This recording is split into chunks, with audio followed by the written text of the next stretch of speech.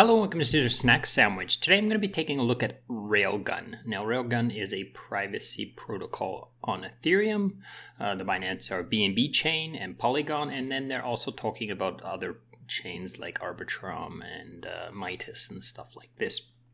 Anyhow, I'm not a huge fan of privacy tokens and protocols like Tornado and stuff. We've seen what's happened to Tornado, right? So why am I talking about RAILGUN? Well, RAILGUN has some key features inside that make it pretty interesting, and it's definitely big brain stuff. I think that the features that it does have will help protect this protocol from the kind of things that happen to Tornado Cash and so forth. So let's I have done a nice flowchart to explain everything as usual, but feel free to come and check out the website. Like, as you can see, the team is all fully doxed. They have doxed advisors. It's in this case, it's a good thing. You can come inside, you can come into the app, play around with it and so forth, and decide whether or not you want to take part and use this kind of thing. There's a Medium article here that kind of explains most of it in simple terms in some cases. And then there's the docs, which is a piece of work in itself.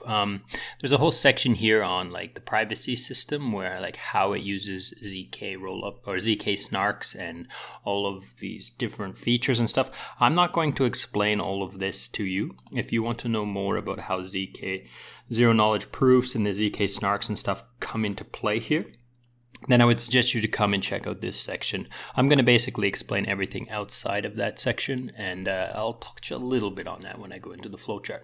So let's go over to the flowchart now, and let's talk about RAILGUN. Okay, so here we are on the flowchart, and here we have Boosted Bill. Boosted Bill is the pure degen, and he wants to do some private transactions. Okay, now it doesn't necessarily, like this protocol and the use case for privacy is not just about degens trying to hide what they've done, right? There are some genuine use cases that I didn't think of that they describe inside the docs here, and just to give you a quick little TDLR on them.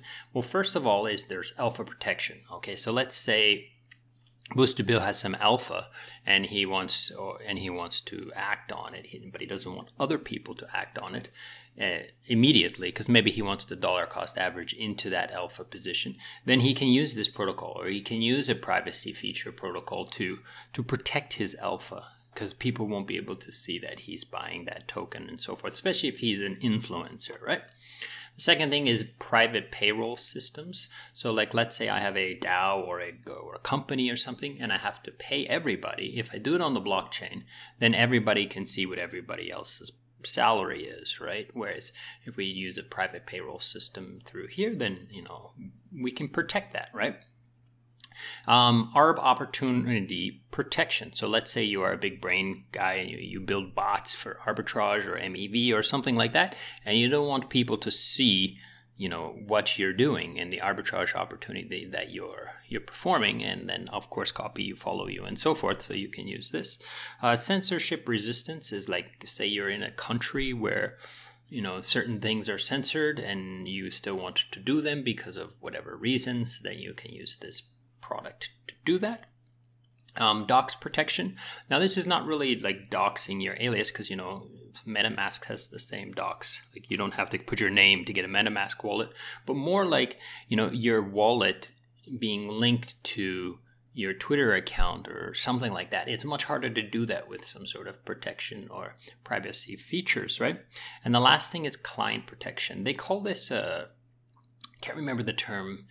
But think of it this way, like, let's say I have a big group of clients and they have a privacy agreement with me, and I'm not supposed to disclose to the public that these people are, my clients for some reason, or that I'm handling some of their finances or whatever it is that I'm doing for those people. Then I can, give people their profits, or I can give people their payments, or whatever that thing is. I can protect them via this privacy features. So there are some genuine use cases for privacy transactions beyond like, something like you hacked and you stole a whole bunch of funds and you need to wash them, right? So there's a lot of real world privacy as well. Like there's a lot of corporations and companies that do things like privately, and they don't want, people to know about it, or they don't want their competitors to know. Like if I'm buying things from a certain company, then perhaps I don't want my competitors to know that I'm paying that company to supply me with some sort of technology or something like that. Okay, so anyways, let's move on. So these are the some ideas of why you might want to use privacy protection. Okay, so how does this thing work? So as you can see, Boostable, he has his MetaMask 0x wallet address already, and he's got some tokens inside that wallet, right? So the first thing he's going to want to do is he's going to want to boot up a Railway wallet. Okay, so he needs to boot up a wallet inside the app, and when you go to the app, you can see there's a little like add wallet or import wallet or create a new wallet, right? So you create this new wallet, and you're given a new 0x address. So this is another public wallet on the blockchain, so to speak. So the first thing you're going to want to do is you're going to want to send your some of your funds to this other 0x wallet. Now this transaction will not be protected. It will be visible. They will see that you have sent, from your docs address to this address, and this address might be known or might not be known as a wallet address connected to the Railway network. And then you'll have to pay gas, of course, because you're initiating a transaction on the blockchain, and you're signing, and it goes to the meme pool and all that kind of stuff, right? So until MetaMask has some sort of integration with this, if they ever decide to do so, then you're going to have to do this step. Now, if MetaMask was already integrated with RAILGUN, then you wouldn't need this Railway wallet, right? So anyways, so you send the tokens to this 0x Addy, right? And then it basically gets, for lack of a better, I'm simplifying here, but like everyone's tokens gets basically put into the smart contract together. So they're all in a big pool of like a giant wallet filled with tons of different, tons of different tokens and stuff like that. So the smart contracts of the RAILGUN basically now hold all of those kinds of tokens, right? But you still command them through this 0x Addy wallet, right? So the first thing you're going to want to do is to hide your, protect, or what they call shield your tokens, your assets, right? So you'll need to perform a shielding transaction, or you would have to, if you want to leave this system and go back to MetaMask, then you would have to unshield, right? Now this transaction both ways would cost you 0.25% fee, okay? And this is where the ZK snarks comes into play. So this kind of 0x, see the 0 ZK Addy, so they will give you an address inside your wallet. You would have two addresses. You would have an address where you would send, and then you would have your ZK address. Now this ZK address is connected to this address, but it's hidden through the zero knowledge proofs, okay? Now, like I said, I'm not going to talk about zero knowledge proofs too much. That's too big of a can of worms for this video. So now he has two addresses. This address now holds the funds, right? Has the power to use those funds, and this address has basically given him this power. Now the assets are still sitting in that smart contract, right? But now this kind of 0x address has been associated with those funds, okay? Now, this fee here, every 2 weeks, bi-weekly, is given to whoever has the Rail token staked, okay? So this fee is taken, but it is given to the people who hold this Rail token. So I'm not sure if this Rail token had I didn't look into it, whether or not this Rail token had a VC or pre-sale or anything like that. This is, if you want to buy this token, that's something you're going to have to dig into yourself. So, Dollar Bill or Boosted Bill here wants to do something. So what does he do? He tells the Railway wallet what he wants to do, right? And then the Railway wallet transmits that data encrypted to the Waka Relayer network. So this is like a network of kind of nodes. So these guys are going to basically get the information from the Railway wallet and then basically have that information ready. And maybe they might, combine things. They might They might be able to do some sort of coincidences of wants here or something like that. But anyways, they get the data encrypted from the Railway wallet. So this is protected and nobody can see that, where it's come from. And then they will then call those the transaction details to the bucket of money, and that money will be then sent to DeFi to do all kinds of things, like maybe transfer. So you can transfer from one ZK wallet to someone else's ZK wallet, or you can swap on a Uniswap or a Curve, or you can deposit into some sort of vault, or maybe disperse, like send to a whole bunch of ZK wallets and stuff like that.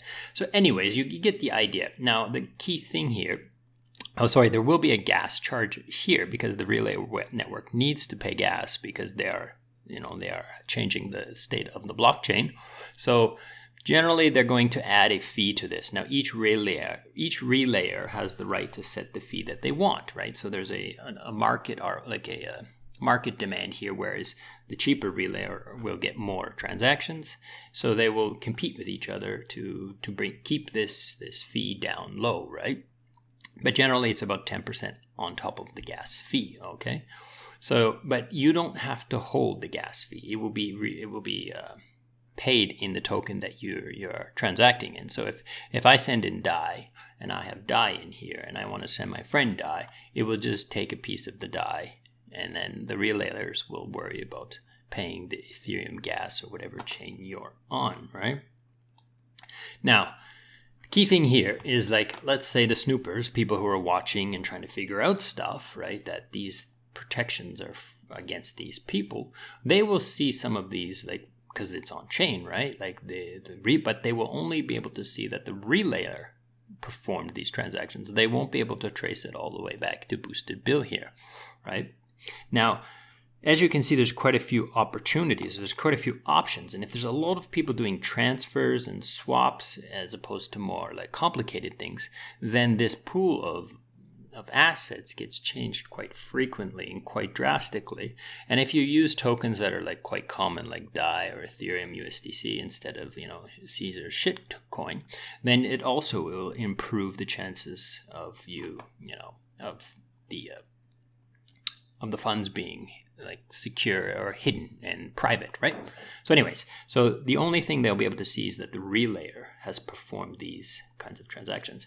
Now there's they talked a little bit about like sandwich attacks and the protection of the relayer network doing the sandwich attacks, but it's not impossible to sandwich them. They said it's slightly harder, okay? So I don't quite understand why, but you can dig deeper into that. But the main key feature here is that you don't need to hold the gas token. They're going to settle that for you, okay?